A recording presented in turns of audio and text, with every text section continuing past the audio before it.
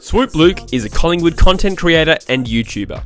He started his channel at the beginning of the 2019 season and devotes his time to uploading match previews, reviews, analysis videos and other general Collingwood content. In True Footy Podcast 55, Luke joins me to discuss his vision for the channel, his love for the game, and Collingwood's premiership chances for 2020.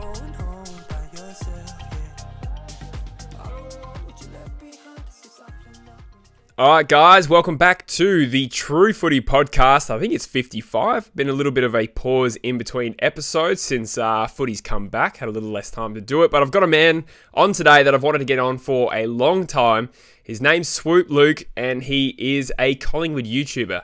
Luke, welcome to the channel. How you going? Oh, good mate. Thank you. Thank you for having me. I'm a big fan and it's a privilege. You can probably see I'm smiling my way through it already. A little bit nervous, but I should be right. Yeah, nah, cool man. Nah, I've been a fan of yours for a while. I can't remember how exactly we met, but I think it was like through Instagram, and then I sort of noticed all the cool things that you're doing both on the platform of Instagram and YouTube as well, and that's a part of what I want to do on the True Footy Podcast, to speak to other creators in the community. So I guess to start off, mate, why don't you tell the audience of the True Footy Podcast a little bit about yourself and what it is you do on your platforms? So I mainly do Collingwood videos on my platform. So I started out a couple of years ago just really doing like reviewing the game, previewing the game, just a bit of an outlet because no one was wanting to hear me really whine after a loss. And, you know, it's a bit different. I went from crying into my pillow to crying on camera. So, you know, it's a little bit, at the start, very nerve-wracking and stuff like that. But, yeah, pretty much what I do is just previewing the games, reviewing the games. I do some music stuff as well, like, I was going to say I'm a musician by trade, but that's not a thing anymore. I don't really dabble in music too much, but I like doing, you know, cuts and edits and stuff like that. And I've got a couple of things in the pipelines. I want to start, you know, doing kind of like what you do, like, you know, not just keeping it Collingwood, expanding out to like a little bit more, so a little bit more of the history about the Pies and all, you know, the AFL and stuff like that. But yeah, pretty much trying to be, what did I come up with saying? Unbiasedly biased about the Pies. That's what my videos are. So yeah, no, I love that. That's really cool. I guess, yeah, I was sort of going to ask you what the inspiration was for the channel. You say you kind of used it as kind of an outlet for you. Is that the way you would say, like, you didn't necessarily start it as, were you ambitious with it, is what I'm getting at, really? And has that changed maybe since you've started? Yeah, so when I started, it started 2019 before the first JLT game, which I think was a Fremantle Collingwood game.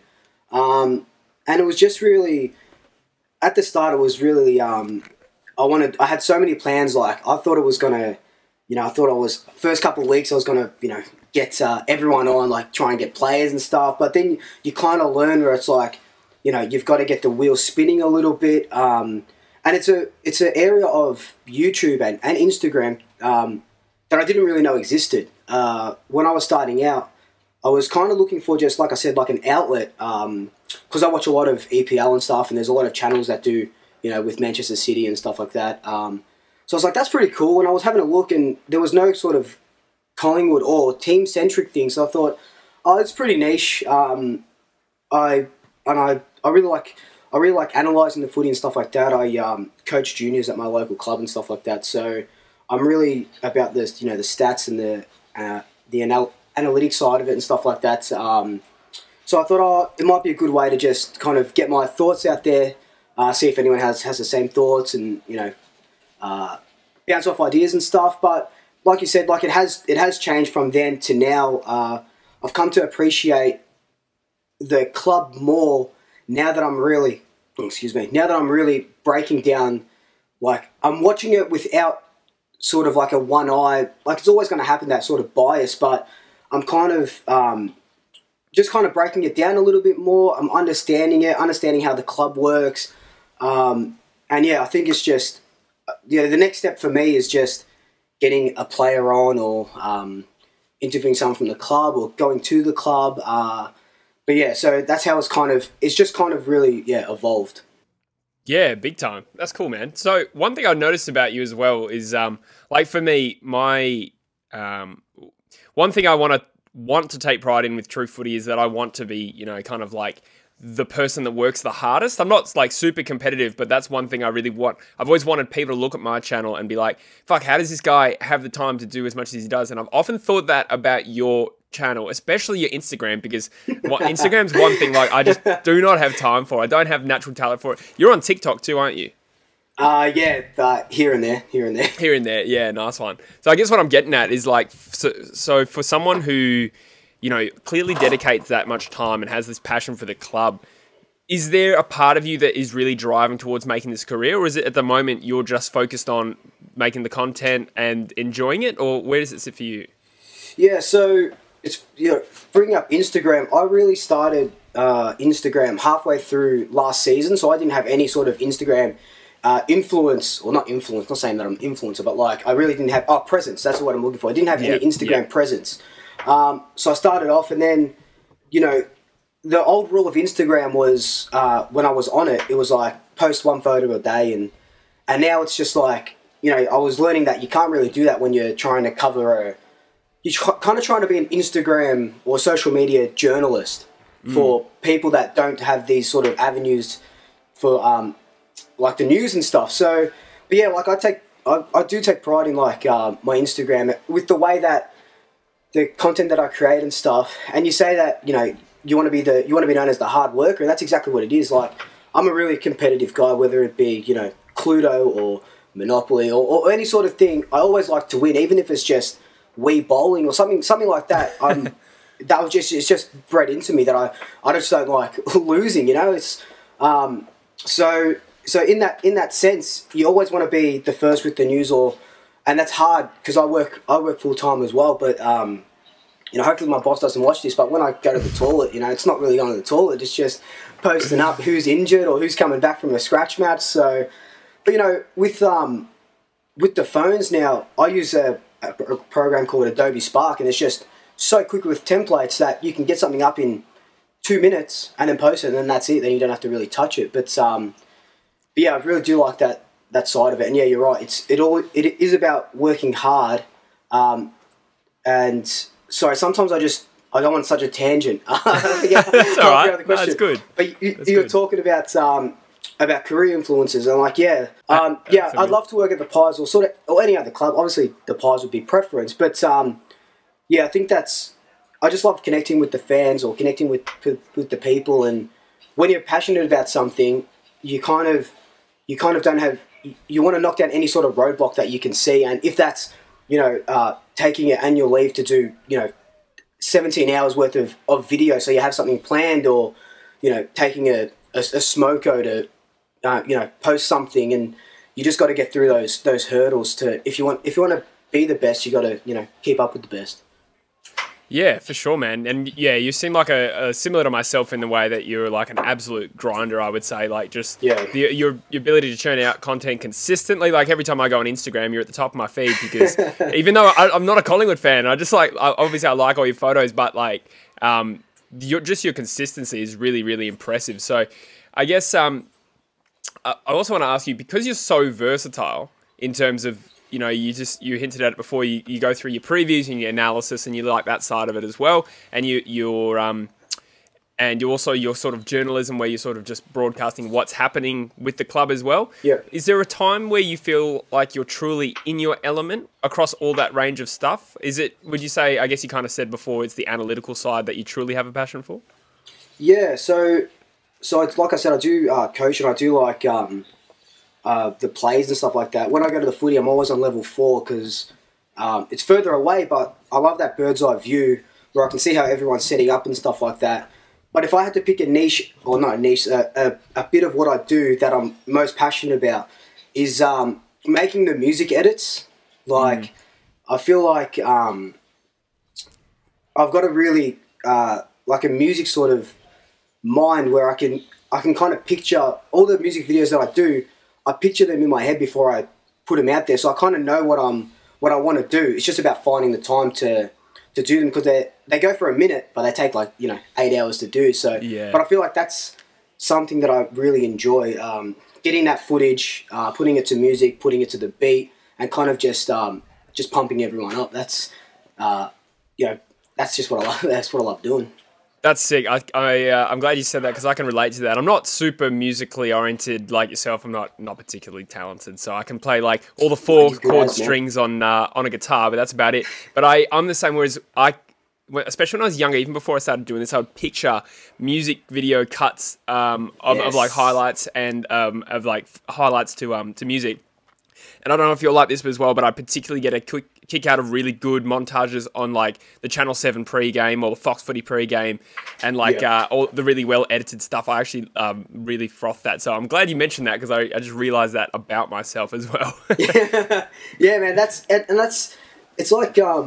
It's like watching a good trailer. You're not going to go to a movie if you're watching a crappy trailer for the. That could be an Oscar-winning movie, but if the trailer's not good, it's not going to entice you to go watch the movie. But if that Channel 7 promo for the Collingwood West Coast rematch for the grand final is built up enough in an ad while you're watching My Kitchen Rules or something, it just really just pumps you up. You go, I've got to put everything aside and I have to watch this game because I want people. Like, the latest one that I did was a song called This Is War by 30 Seconds to Mars. So I was driving home from work one day and it just came on my emo playlist on Shuffle on Spotify. And like, I'm listening to this song and it's just like, I just feel it in my stomach and I go, people need to hear this song, but they need to hear it as a thing with the Pies as well. And I knew exactly what I wanted to do. And it's just, and watching that back, not because it's my video or anything, it's just like, I just feel it in my gut and I go, this, and it makes you want to run out at the G and just, start putting people down. Yeah, for sure. I love that. And it's funny, I don't remember where I saw this, but I was watching some YouTube channel. I'm quite into YouTube, but they were talking about in terms of making content, the best content that you can make is when, in their opinion, you make the viewer feel something. And that's something that I really thought about and thought, well, how can I make that into my own content? And that's harder to do when, like a footy tipping video like I do once a week, it's different. So I've tried to sort of move into that direction. I guess music videos and pump-up videos are a great way to sort of stimulate that for a viewer, which is great. I do want to ask you as well, like, before we move on to the footy stuff, because I do want to talk some Collingwood and general AFL with you. Out of curiosity, what is everything you're building towards, everything you're working towards, what in your mind is like the ideal of where you want to end up? Because for some people, you sort of said it before as well, you might want to meander into the actual industry and work for somebody else. Is there a part of you that just wants to make a juggernaut Collingwood like fan platform? Like what's the end goal for you in an ideal world? Yeah, like in an ideal world, that's exactly what it is, a juggernaut fan platform. Like Blue Abroad, I love the dudes there. They do it really well. Even for people like, you probably see them on Facebook. It's on Arsenal TV. They're huge as well. Something like that where you want to create almost like a hub outside of the club where it's more, like club is awesome because it's, club driven and stuff and the fans do get a say, but, with Instagram and stuff, there's a lot more interaction between fans and creators and stuff like that. That would probably be end goal, which is not working full time, and I can record and stream playing games on Twitch and the ideal millennial content creator dream. That's it. I can totally relate to that. That's awesome. So, I mean, it's needless to say, you can just see from the background of your room, but if anyone's familiar with your channel, you're a super passionate guy. You strike me as quite an emotional sort of fan as well. I don't know if you'd agree with that. I guess I want to know, definitely. Where does the passion from Collingwood, where did that start? When did that journey start? I honestly, you've asked anyone, my memory is shot anyway, but I honestly can't remember the first time. I watched your video the other day where you were talking about the first time, with your West Coast and how you were travelling and stuff like that. But I can't remember the first game that I watched. I do remember back in primary school, I was a Carlton supporter for a week because Mum found a jumper. We weren't a big family. We weren't a big football family. Yep. So it wasn't really top of their household, and I'm the eldest of my one brother. I don't know how you say it. Brother. So I'm the eldest of two. That's the word I'm looking for. Yeah. But he wasn't really into the footy. So I think I kind of wanted to just get into sport. And I do remember trying to get into soccer, and it was too political for, with parents and, really? My son has to play this. Yeah. So, and that was when I was younger. So they took me out of that, and I was just straight into Auskick. And I probably, I think maybe the Collingwood stuff was just cheap at the time.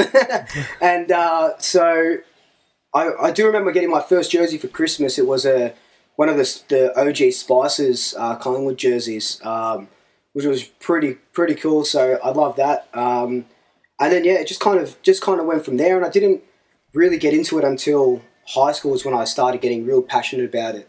With then you get in high school, you get your mates and your clique and stuff.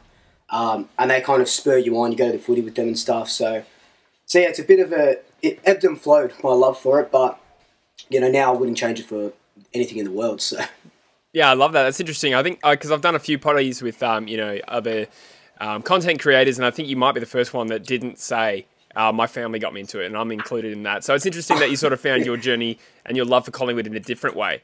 I'm actually not sure how old you are. So, when you were in high school, what period was this for Collingwood, if you remember? What time? Yeah.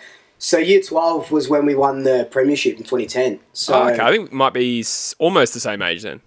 Yeah, 27, 28 in a couple of weeks. So. Yeah, right. Yeah, I think you're a year older than me then. Yep.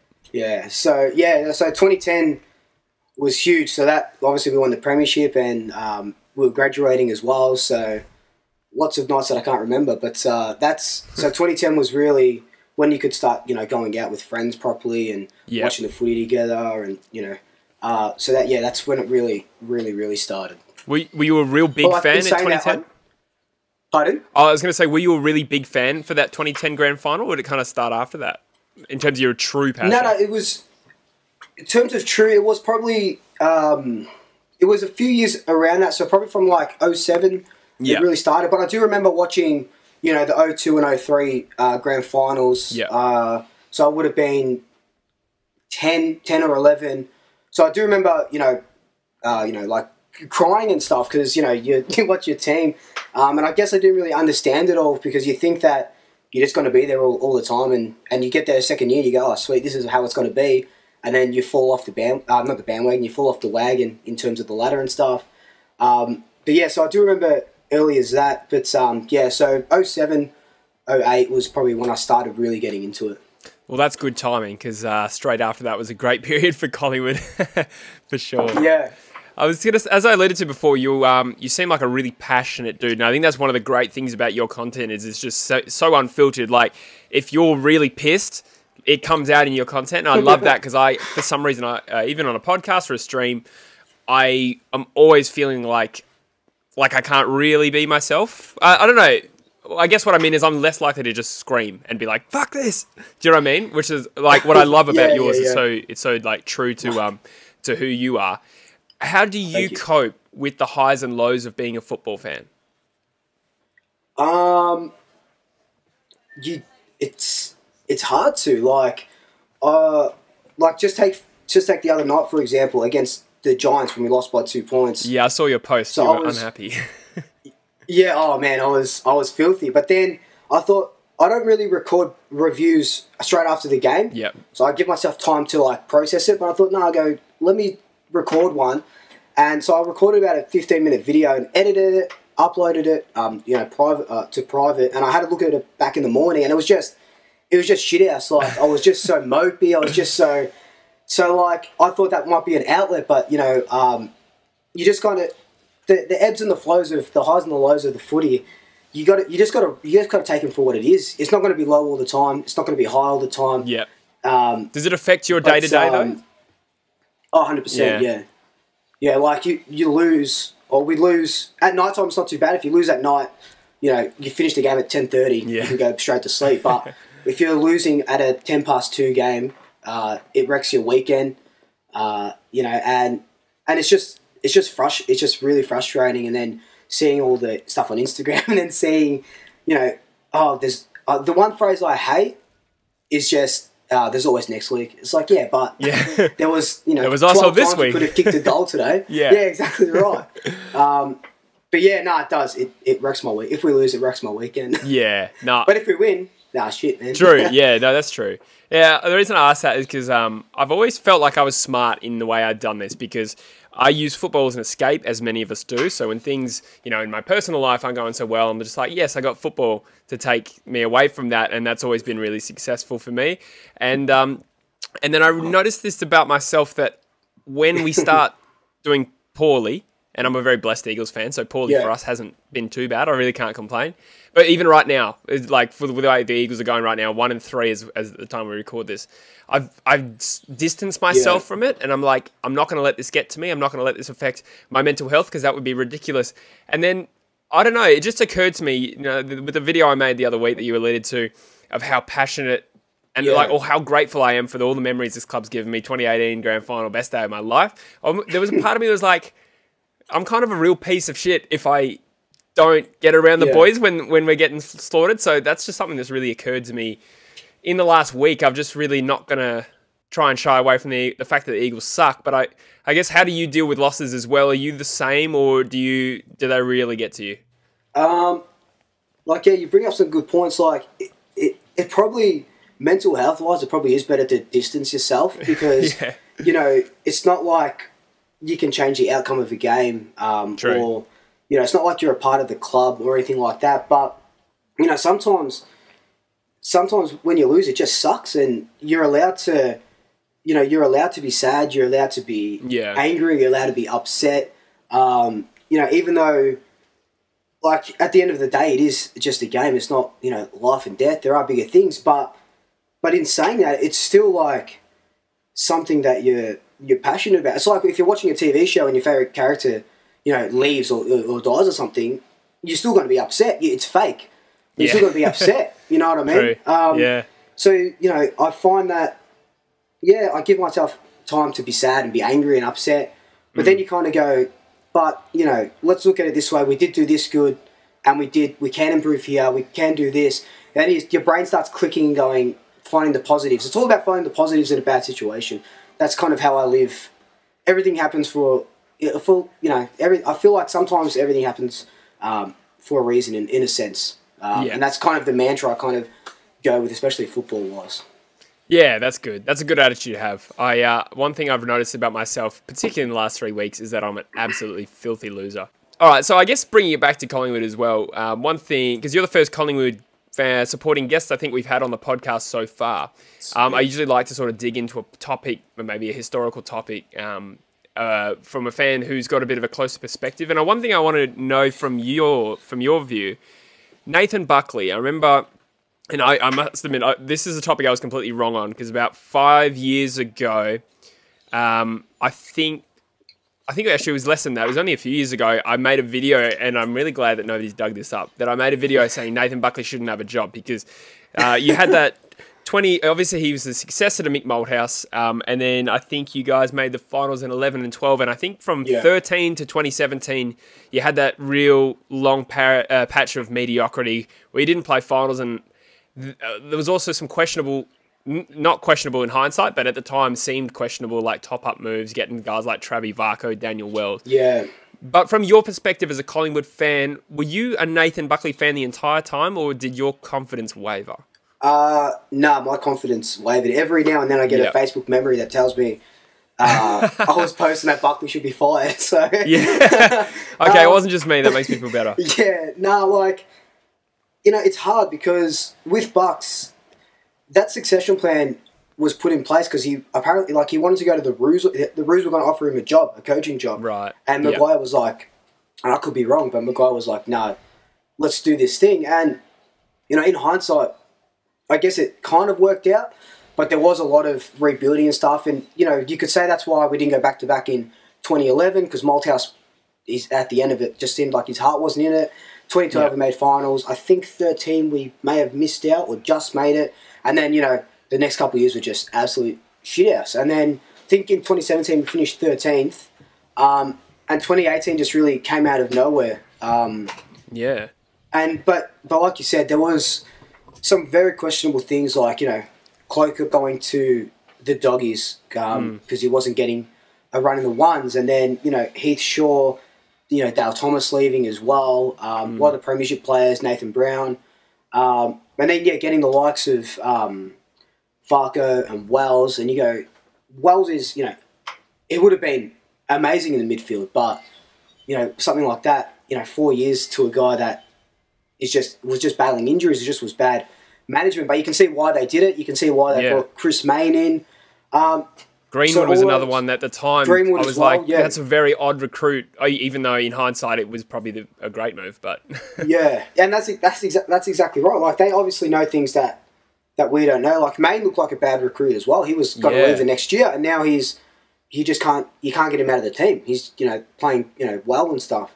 But yeah, like, of course you're going to want your coach's head if you made 2 grand finals in a row, made a prelim the next year, and you drop off and you're finishing out of the 8. But it wasn't just because we were finishing out of the 8. We were just playing poor football, and that's what it all comes down to. You could justify it if we were blooding young kids and playing okay, but there was games where we just looked like we just weren't playing for him. And I'm sure the guys or Collingwood fans will say the same thing. It just looked like there wasn't any enthusiasm, and the boys just looked like they weren't playing for him. And then, he changes his philosophy, changes the way he thinks. More coaches come in, more. Then we had that huge review at the end of 2017, and he gets an extension, and now it's all not rosy because we lost the grand final, lost the prelim, but you can see that it's kind of just the curve's just starting to come up a little bit more. Oh, for sure. Like, when you contrast, like, it's a lot of it boils down to you and I go for really successful clubs, so the standards are so much higher. Adam Simpson nearly got, from what articles I've read, and certainly consensus among the fans, Simpson was nearly sacked at the end of 2017, and we won a final. Do you know what I mean? Like, it's just, and then obviously he ended up being a premiership coach the next year. There's this whole Buckley experience, and it's certainly changed it for me, but for you, has it changed your opinion? And you can look at other sports of this as well, on how lenient or how patient we need to be with coaches. Because, I mean, Buckley, that was 4 years of pretty average results. And then I would say I'd say he well and truly repaid the faith, because there's definitely no guarantee you're ever going to come out of that with another coach. Has it changed your attitude? Right, Again, I look at the fucking Leicester City sacking Claudio Ranieri after winning the title. It's just ridiculous, isn't it? Yeah. It's like, when you think about it, Malthouse had, I think, like I said, my memory's shot, and I'm not really good with all the sort of history and years and stuff, but I'm pretty sure he had 10 years at the club. He took us to 4 grand finals for only 1 win. And Buckley has had, I think, 9, this might be his 9th year, and he's taken us to 1 grand final, and obviously no grand final wins. But, he's going to be in the same year as Malthouse was when he left next year. So wow, you kind of got to look at it like that as well. And there is a bit of leniency, but like with the EPL, it's different. Like, the EPL don't care if the coach that they bring in has coached for 4 different clubs. Like, Brett Radden coaching St Kilda after coaching the Blues is like something that's unheard of. They won't bring in a coach that has already coached. It's like he's tainted or something. But, you know what I mean? And like you said, if we had a new coach at the end of 2017, a new coach means a rebuild. We don't make the 2018 grand final. We're not in the position that we are in now. So you've got to just keep the faith. That's what it's all about in football. Totally true. And Damien Hardwick is another great example of a coach who nearly lost his job, and then he's arguably the second best coach in the league behind Clarkson in terms of reputation. I was wary of how to ask this question. I do want to ask you a little bit about 2018, just because it's a little awkward given who we go for. But I want to know how you reflect on that season in hindsight. Now, obviously, you had a heartbreaking grand final loss, but as we alluded to, that was the first big year under Buckley. How do you reflect on 2018, and do you remember the emotional journey that was? 2018 was different. It was like every game that we won, after coming from a 4 or 5 year period of just being absolutely shit house, it was kind of, you were kind of grateful, and you get grateful, and then you finish the season in the top 4, and you kind of go, hang on a second, we weren't expecting to be here, and then you start expecting to win because you're playing good football, and then you make it through to the grand final, and it's just like, and you can't say, you could probably ask any Collingwood supporter, but I know especially me, you can't like get to a grand final and just be like, oh, that's all right, at least we made the grand final after finishing 13th. You go, no, you want to, obviously you want to win the whole thing. But like, and I know that might sound silly to say, but that game was just, you go 5 goals up, and it's like, all right, so,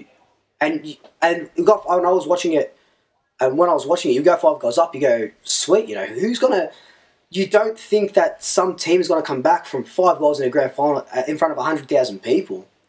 Like, I know it's stupid to say because it was the first quarter, but you kind of relax, every other supporter relaxes, and then you kick 2 goals in the last. Yeah, I remember those. At the end of the first quarter, because the boys are probably going, fuck, 5 goals up, and it's just, I can't speak of their mentality and stuff, but it just kind of seemed, those 2 goals were just goals because we dropped off.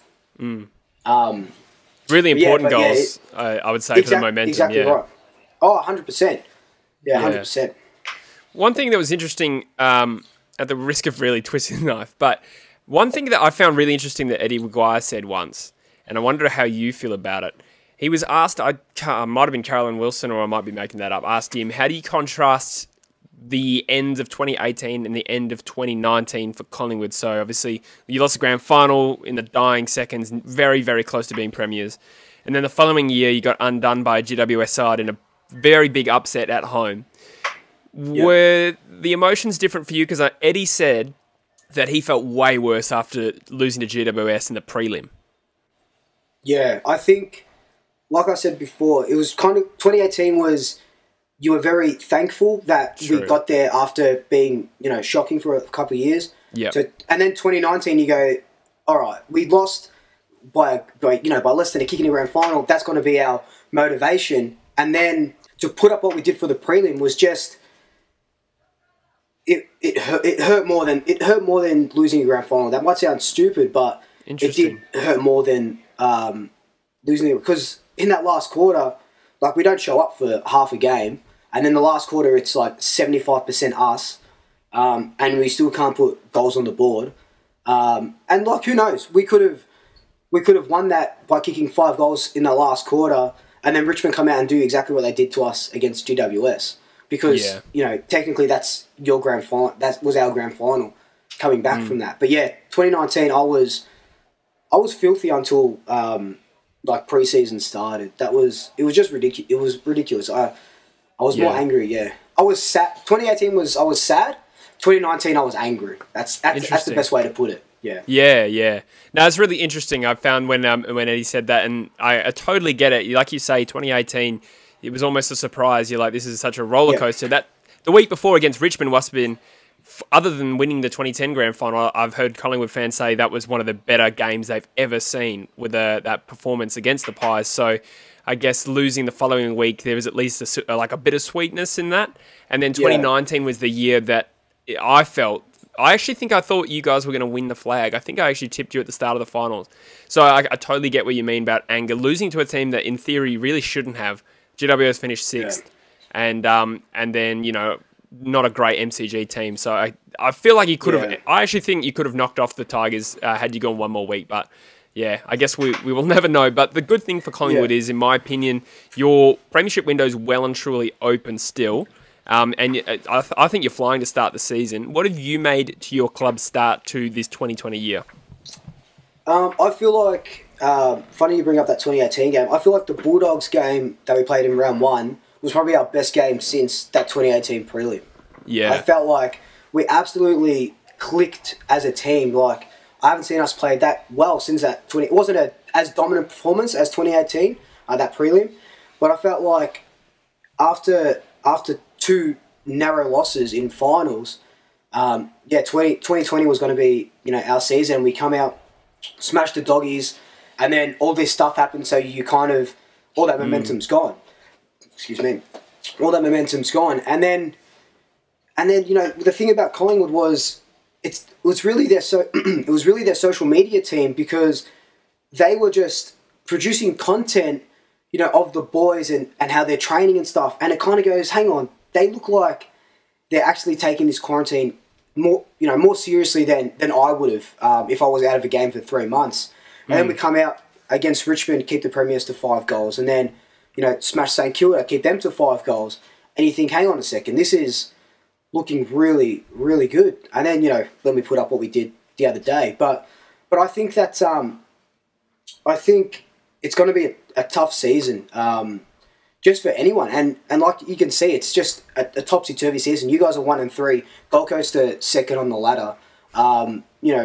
Close games and stuff. It's going to be, literally this season is just a war of attrition. And I think that I feel like mentally we're in the right mindset. Our players are bigger and better than they have been the last couple of years. And I do feel like I think I said it at the start of this year in a preview that if we don't win it this year, I don't know if we can build ourselves up again for 2021. Even though our window, like you said, is open, but Pendles gets older, Sidebottom gets older. Now Jeremy Howe's out for probably 12 months.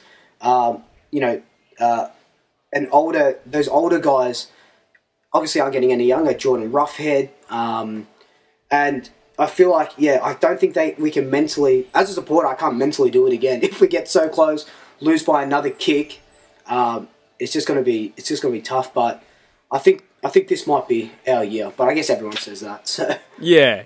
No, I think this might be our year, bro. No, it's interesting. You make some good points. Round 1 against the Dogs, that was the performance that I looked at Collingwood and thought, shit, that is, at the moment, I know it's only round 1, but that is the benchmark team, the competition. It must be pleasing to an extent how you've come back after that COVID, like you said, because, I mean, look at the Eagles in round 1. We were far too good for Melbourne, and we looked, close to our best footy. And then we take 12 weeks off, and then, what's happened? We're looking like literally one of the worst teams in the competition. I'm hoping that we overcome that, but we'll see about that. Interesting you said that about the GWS performance. Is it really, did you really reflect on that and think that was really shit? Because my neutral opinion thought this is potentially a grand final preview and Collingwood nearly got the job done on GWS's home deck. Yeah, so that was, I think that's what I said in my review of the game. Like, I said that it was shit house because at times it just looked like we were too slow. We couldn't really run with them. They were running through the middle and stuff like that. But then it kind of harks on to the how I was saying, with the ebbs and flows of the loss. You go, that was shit. We had 15 inside 50s in the last quarter. We couldn't put any goals on board. No one can take a contested mark. We're at our forwards. And then you wake up the next day, you go, hang on a second. We played to about 70% of our standard, or the stuff that we put up against the Doggies, against a GWS side that had pretty much their best team in, and we only lost by 2 points. If we converted one set shot, that's it. We win the game. So then you look at it like that and you go, we actually are a decent side. Despite the loss, it hurts. The loss hurts. Any loss by under a goal hurts, Yeah. I'd rather get belted by 70 points than lose by under a goal. No, you wouldn't, bro.